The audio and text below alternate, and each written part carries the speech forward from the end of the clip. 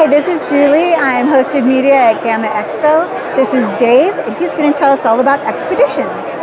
Hello. Yeah, we're here. I'm Dave with Stonemeyer Games. This is Expeditions, the brand new sequel to Scythe.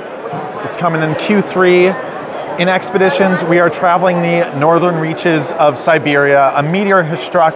We are setting out on our own expedition to see why the last one didn't come back. Unlike Scythe, we're playing as a pair of a character and a companion. Hello, how are you? Pick your character, pick a mech, pick a color, slap it on. This is your expedition.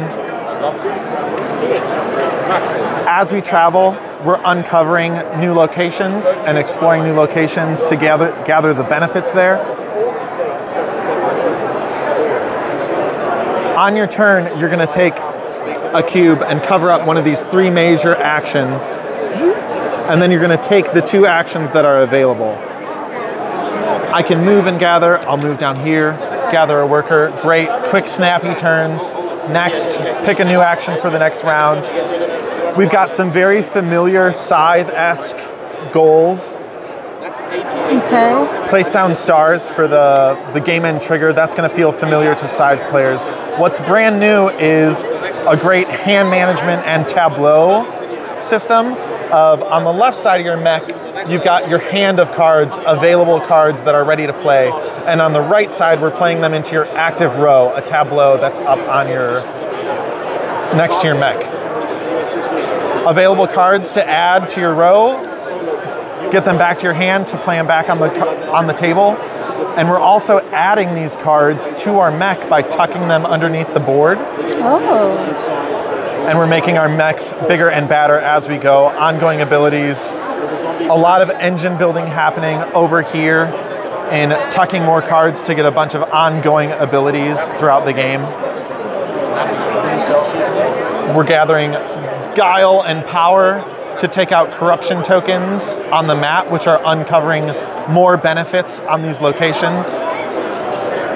At the end of the game, once someone has placed their 4th star on the goal board, on the base camp down here, everyone gets one more turn, including that player, and then whoever has the most cash wins the game. Wow. If you've got any questions, let me know. How many players? 1 to 5 players. And the age? 14 and up on the box. Oh, okay. And how long, like if it's the 2 players, how long do you think it takes to play? I can easily see the 2-player game going down to 45 to 60 minutes. Oh, okay. Right now, our teaching games at 4 players with 4 brand new players, it's running about 90 to 120 minutes. Okay, awesome. So definitely picks up pace. And what's the MSRP on this? $85 for the standard edition. All right, and so this isn't out yet, you said, right? Releasing in Q3, and okay. It will be at Gen Con for consumers, oh, and wow. Retailers can pick it up. Pre-order is open now for retailers. Okay. Aiming for Q3, probably September. Very nice. Okay, cool. Well, I think it's beautiful art, and I love the pieces. These things are really cool. Yes. I like it a lot. We're very excited about it. Well, thank you so much for explaining it. Yeah, thanks for stopping by. You bet.